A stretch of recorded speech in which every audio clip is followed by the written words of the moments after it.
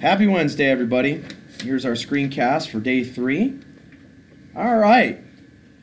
The mall is giving away free movie tickets in 1 hour, my friend said. All right, so what do we got here?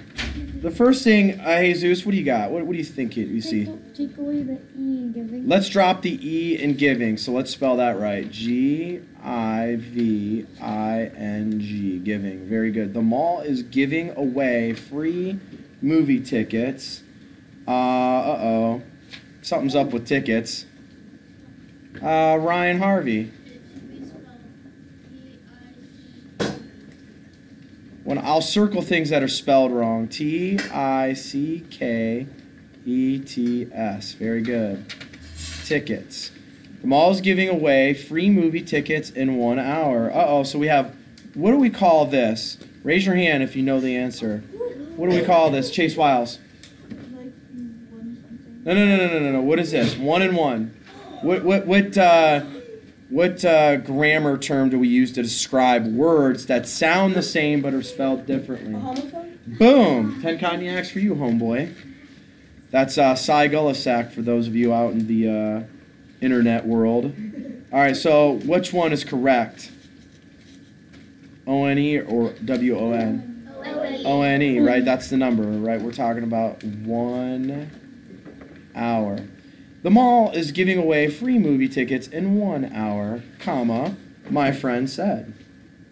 Where's the tagline? Where's the tagline? Jesus. My friend said. My friend said. And where is the speaking part? Bogus. The mall is giving away free movie tickets in 1 hour. And what did we hug? What did we wrap up that speaking part with? What do we call those? Yeah, right up. No, these are not taglines. These are called what? Go ahead, up front again. I bet you know now. Quotation marks, yes. Tagline, the tagline tells us who said this. Who said this? My friend. Right? My friend, right? All right, so that's it for that one. Let's go down to number 2. The mall's far away, but if we move fastly, we can make it. Comma, I said. All right. So, what do we do here? Hussing. What do we need right here, Hussing? Right here. Because what they're trying to say is, they're trying to say the mall is.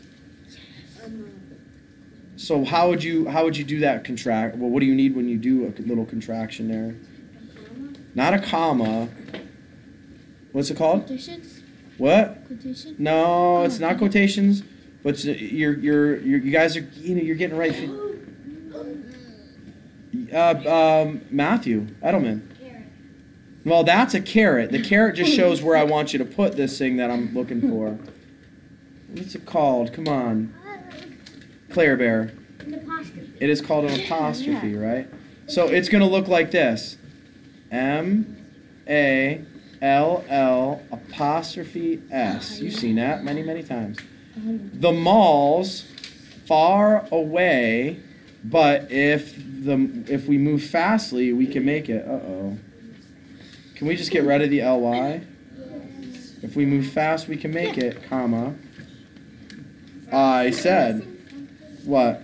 You're missing the comma in front of Ooh. Claire, say that louder. I was cooing over top of you. Go ahead.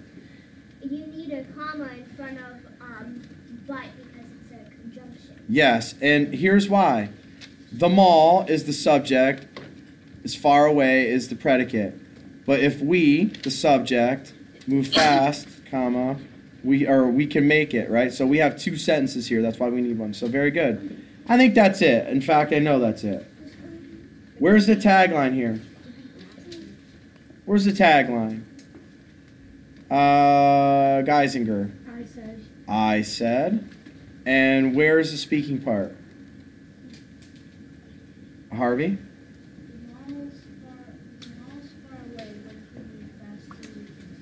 There you go. And we wrap that speaking part in quotation marks. All right, moving right along. We're going to do number 3. It says underline the idiom.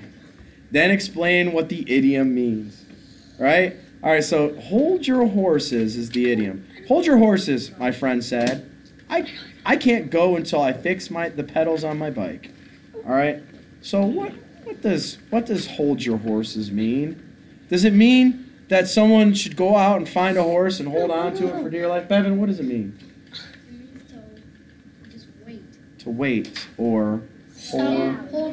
or Hold on. or slow down. Or stop what you're doing. Just like this.